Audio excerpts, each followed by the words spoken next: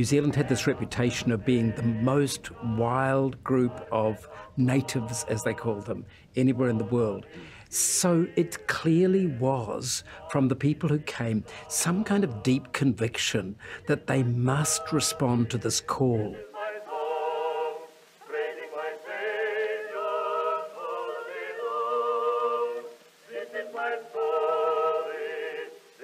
The response of Māori to the first preaching of the gospel here in 1814, and that was the spontaneous haka.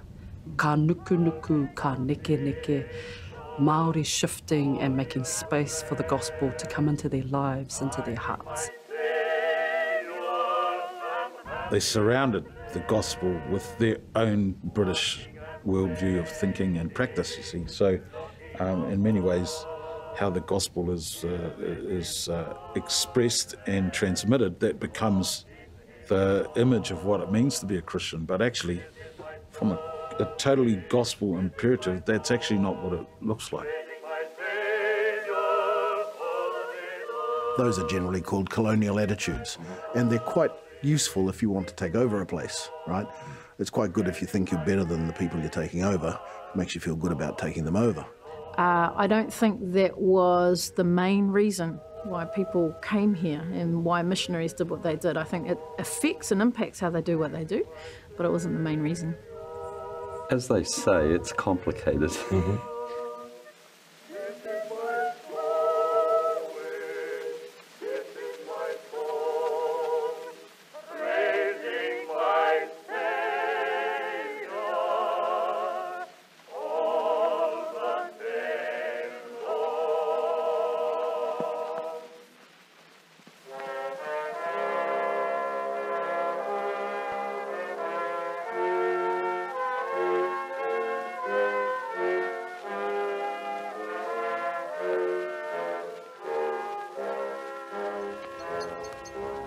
In the history of Aotearoa New Zealand, the early interaction between tangata whenua Māori and the European traders, missionaries and settlers is certainly somewhat of a mixed bag. Some would argue that as a direct result of this colonisation, there continues to be poor outcomes for Māori over 200 years later. But actually, is this the case?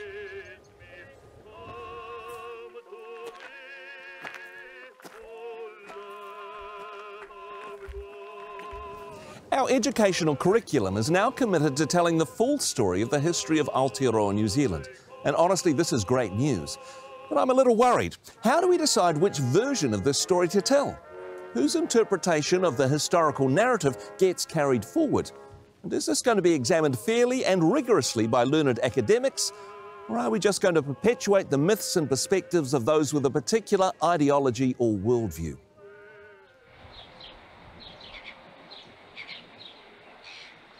In this series, we'll look at some of the conclusions that people have come to about the motivations and actions of Christian missionaries in New Zealand's history.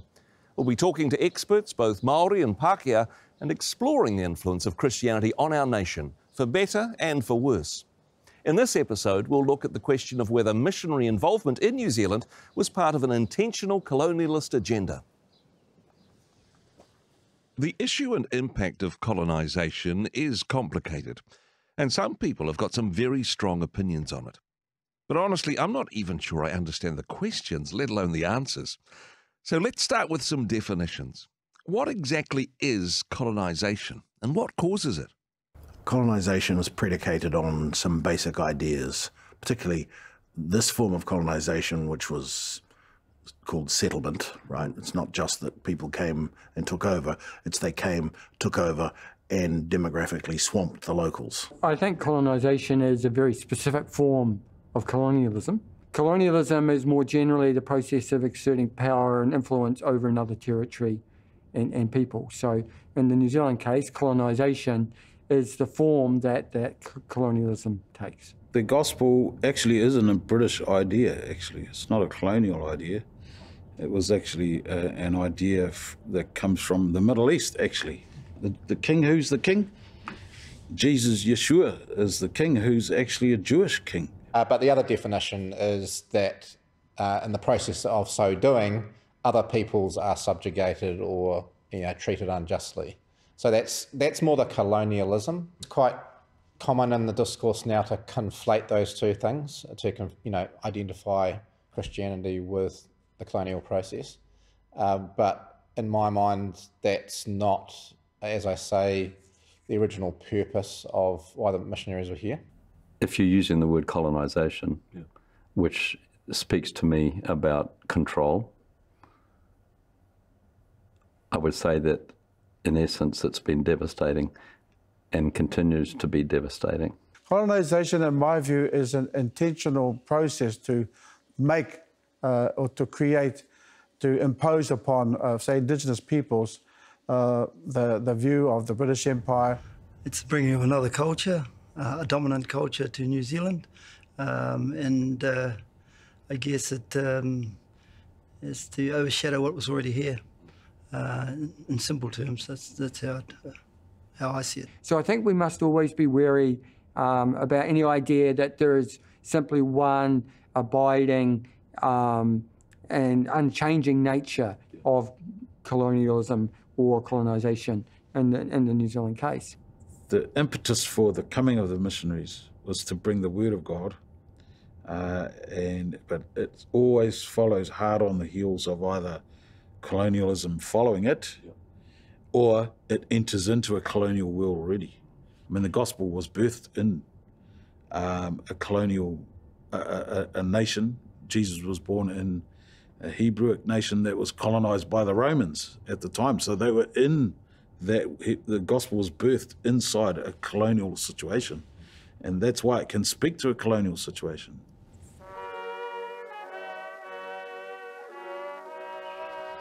Okay, so if that's colonisation, I think we can agree that this is definitely something which happened as a part of New Zealand's history.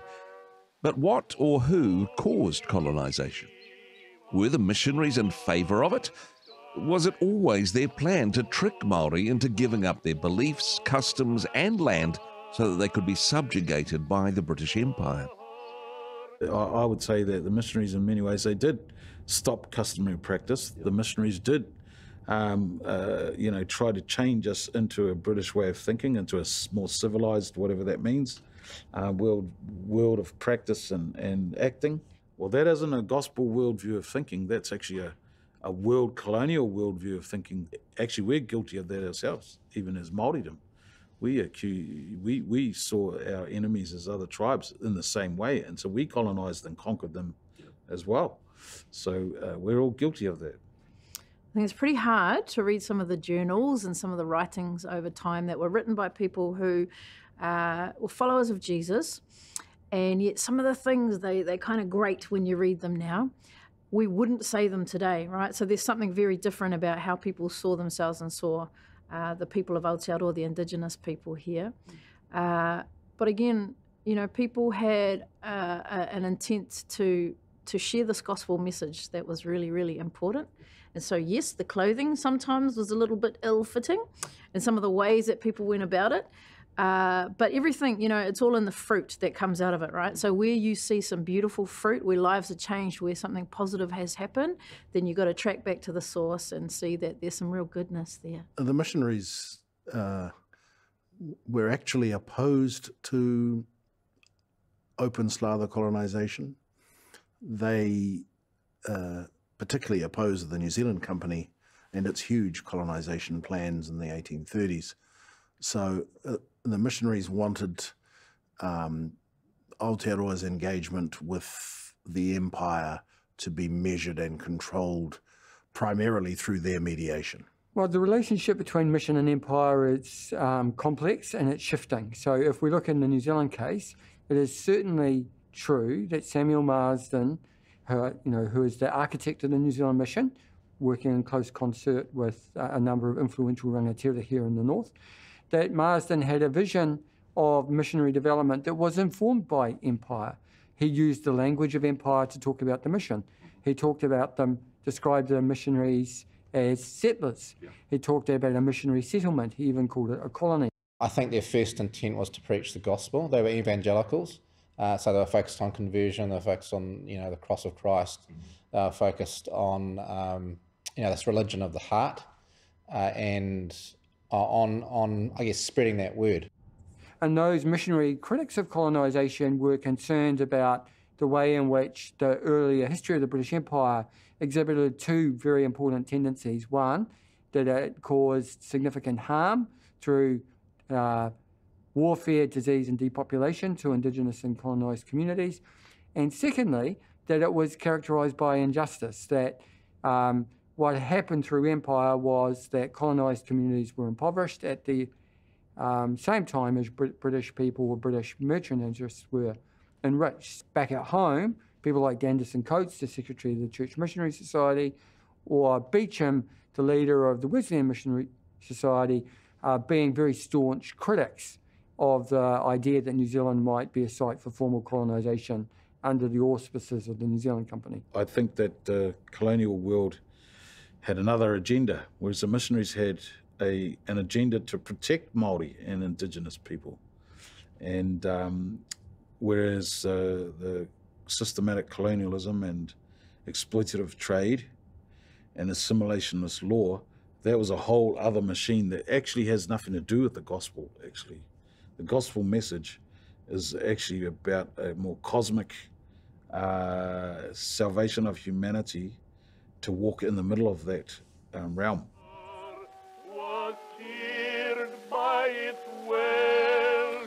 Well, the missionaries certainly made some mistakes along the way, and no doubt many of them had mixed motivations. But if a colonial agenda wasn't what was driving them, then whatever reason would they have to risk their lives on the other side of the world? Let's start by focusing in on the first missionary to New Zealand, the Reverend Samuel Marsden. Well, if you look back to Samuel Marsden and his visit, the early visit, March 1814, then December 1814, I would not say that it has anything to do with colonialism or colonisation, because the purpose was the proclamation of the gospel. And it's proclaimed in a way that it's the message, not so much the package that it comes in. The package is the colonisation, I suppose, but the message is still the gospel. Marsden was ambitious, no doubt. He was from the lower rungs of society, in Yorkshire, farming sort of background, blacksmith, and so. But he was spotted by some influential evangelicals who sent him to higher education, as we'd call it, at the old universities, and so he trained for the ministry. He then was basically shoulder tapped by William Wilberforce and others from that sort of Clapham group, saying we need a chaplain for this new penal colony, Australia. How about it? And he said, "Yep, I'm up for it." And he came over in the late 1700s. Samuel Marsden clearly did feel that truly to integrate New Zealand into the British Empire and truly to raise the standards of Māori and convert them would make them part of a strong presence of Britain in the South Pacific, which was, after the Napoleonic Wars, pretty nervous about how it was surviving. Marsden was a very worldly person, but also committed to the power of the gospel. So for him, I think the process of improvement had very many dimensions. It could operate in if you like, an early industrial context, such as the Yorkshire he grew up in. It could certainly operate in an agricultural context, but it also could operate in a spiritual context. The real focus so obviously was on the conversion of Māori. And they stuck at it during 20 years. Remember, 20 terrible years of massive discouragement, of a tremendous sense of defeat. Why was nobody responding? One baptism, I think they had to show for it after 15 years. There's certainly great differences in many of the missionaries' motivation, in my mind, to others that came to New Zealand for very selfish reasons. So they were looking for land, they were looking for new identities, and so in that way they had an agenda that I can completely understand, but that agenda on that side of the equation ended up having, in some sense, unintended consequences for te ao Māori.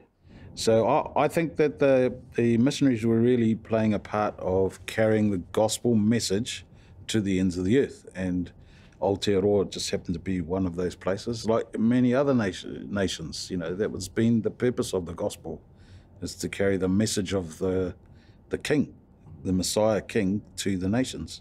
When you were there surrounded with Māori in a Māori world, a totally Māori world, in which the only way to survive, really, was to make yourself acceptable to the Māori community.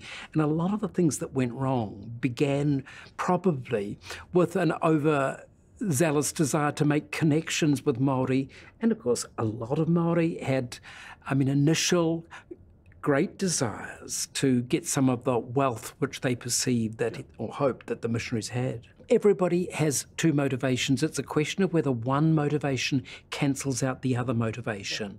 And that's the issue that I always look at and think we have to give credit for the possibility of genuine and deep Christian conviction. And I think that's quite apparently there. A willingness to sacrifice home comforts, security for the things that they believed in. Yeah. And that is essentially the goodness of Te Rongopai, the goodness of the gospel for all who would choose to hear it. Only a word for Jesus. The introduction of Christianity to New Zealand had a transformational impact on Māori. And regardless of whether or not the missionaries intended it, some of that impact had negative consequences for the tangata whenua. But was the impact all bad, or was much of it positive? And how did the missionaries respond to try and reduce the negative impact, or even push back against some of the consequences of colonisation? I think you just can't say it was all bad. I mean, I know my own tipuna, when they saw, what was being offered by the colonialists, they were interested. There's some bad aspects to it, but let's not write it all off as bad. There's certainly some things that changed our society for the good. The invitation to come here to proclaim the gospel was paramount. Anything else, it happened to be either English persons who were proclaiming the gospel, but it's the message and not the messenger that was important.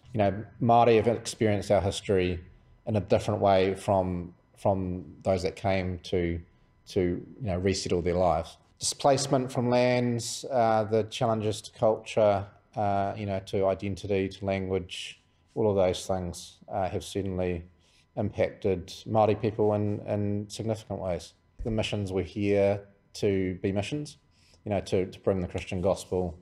However, in so doing, and sort of introducing Māori to this new way, and in a sense, to some extent, Western sort of norms, that created the conditions for colonial settlement, but that wasn't the intent. It's interesting in the Bay of Islands, you've got Pai here on one side and you've got Kororareka across the way, and where the sailors and the whalers and such like were there.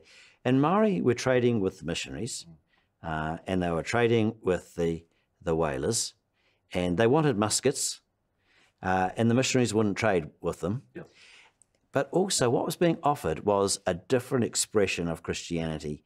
The whalers said, you don't need to keep the Sabbath and all those rules. You don't need to give up your way of life. Mm-hmm. The missionaries are saying, this is against God's law.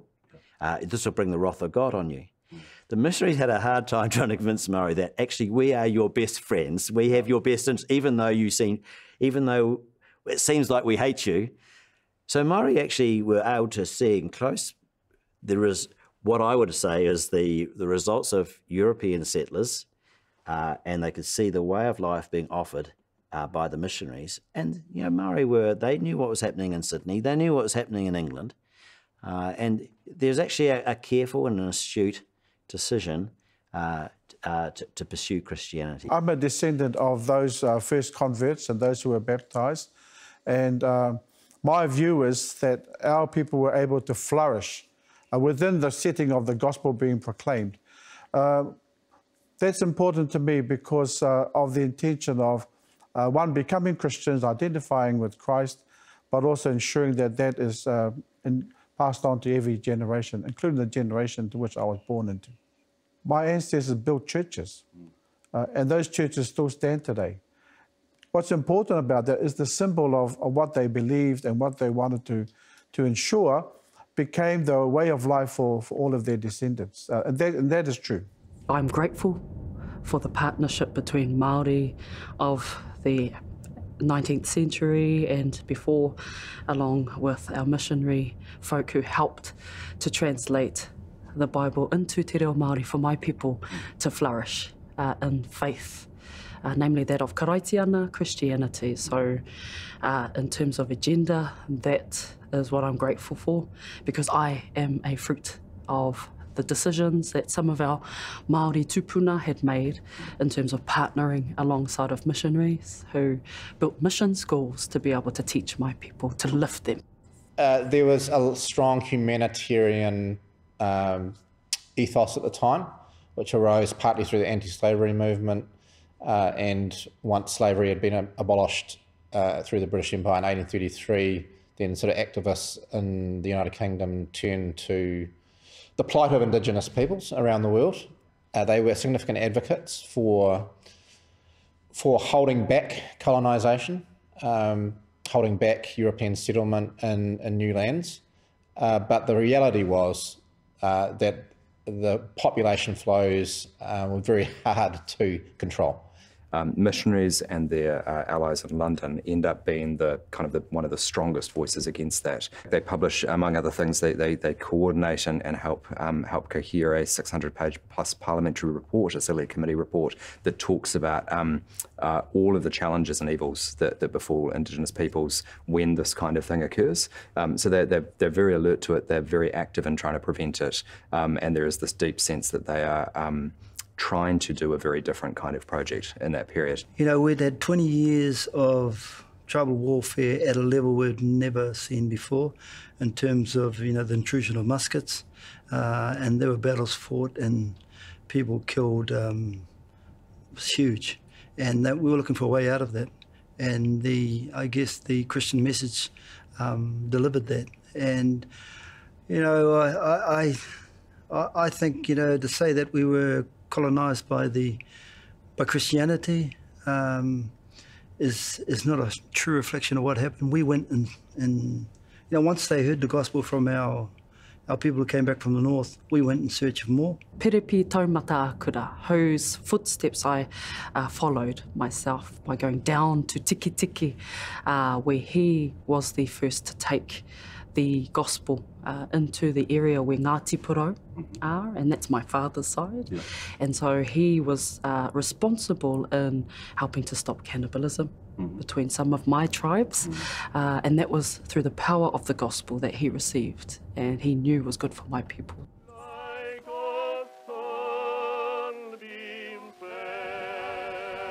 So it looks like the missionaries didn't plan to colonise the Māori, and actually fought hard to reduce the negative impacts of it.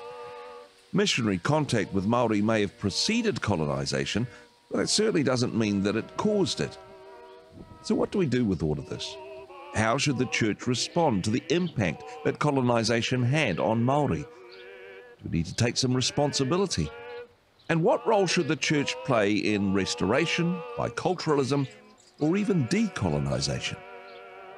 As the Christian church, we are accountable to Scripture, we are accountable to tradition, and we are accountable to revelation.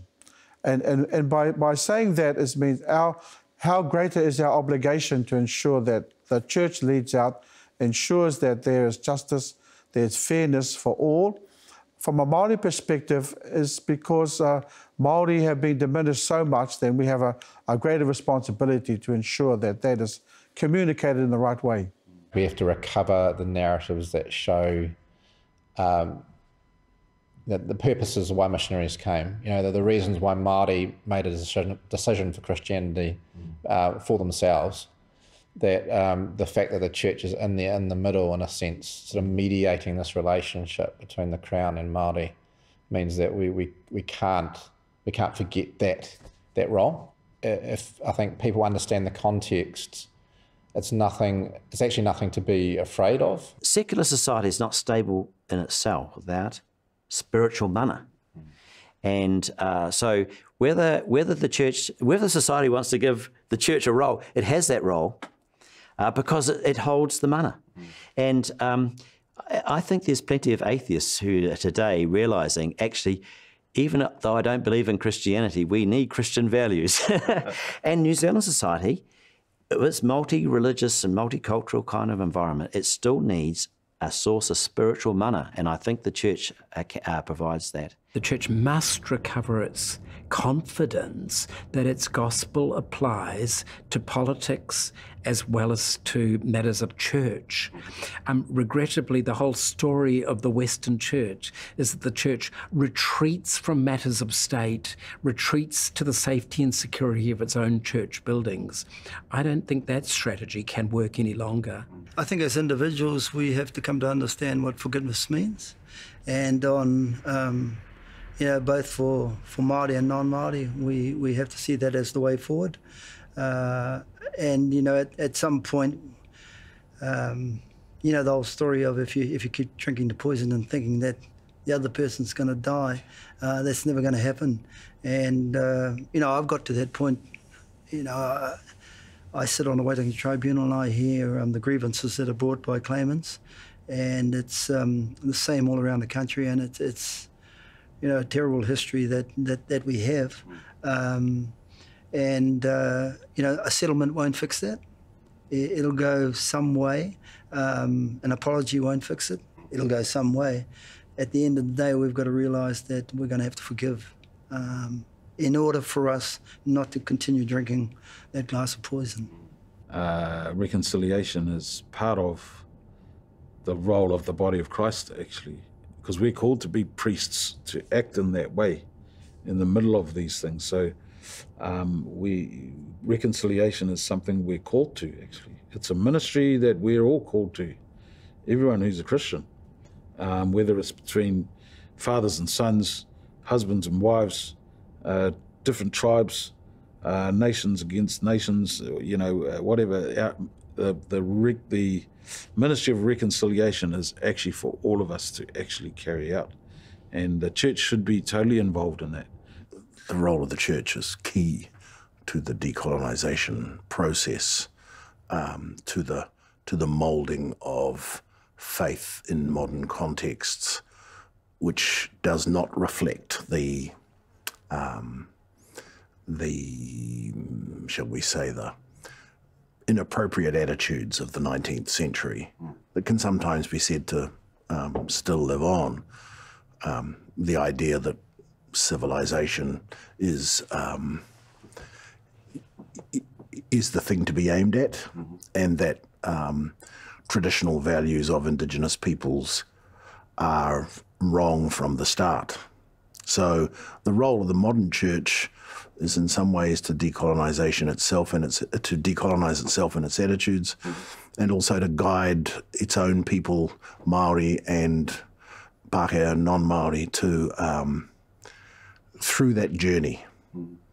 And I think we're on that path. Still lots to do.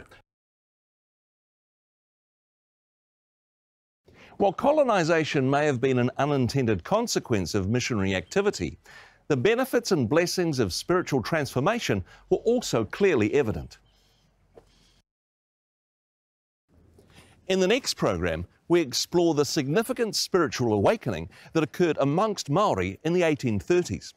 This was one of the most powerful and transformative revivals in the history of the church. And yet some secular historians doubt whether this wholesale conversion of Māori to Christianity was in fact genuine. So until next time, ka kite anō, mā te wā.